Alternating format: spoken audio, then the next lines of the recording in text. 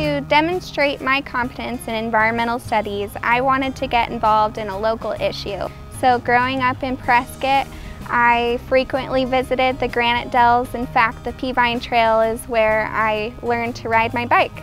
I started with a deep passion of wanting to protect the Granite Dells, but I wasn't really sure how to do that. My advisors suggested that I approach Save the Dells and ask them what their greatest needs were. So thankfully Amber Fields knew a little bit about me beforehand because we had had class together. She was an adjunct professor for my Water in the West class, and she felt confident that I would be a great volunteer coordinator. So Save the Dells is trying to protect the heart of the Dells, which is 2,500 acres, from this new development called Arizona Eco Development. Arizona Eco Development has proposed to develop 20% of the Granite Dells.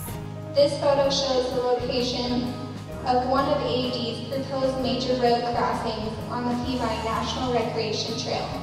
Save the Dells' long-term goal is to help create a Granite Dells Regional Park and Preserve that would encompass up to 7,000 acres of city, county, state, federal, and private lands.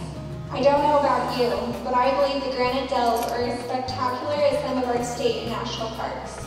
The Granite Dells are 1.4 billion years old and are shown nowhere else on the surface of the earth.